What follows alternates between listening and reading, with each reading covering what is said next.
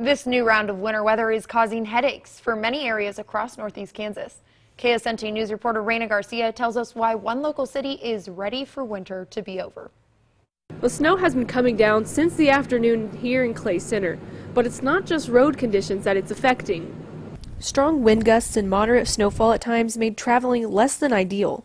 Aaron Davies has lived in Clay Center his entire life and says he's never experienced a winter like this before. This will be number 3 this week since Friday with the ice and the snow, and it's just been unusual. The rounds of winter weather have also created problems for city officials. Clay Center is in the process of rebuilding their zoo, but the constant snow and frigid temperatures has stalled production. This year we've run into a constant battle with moisture.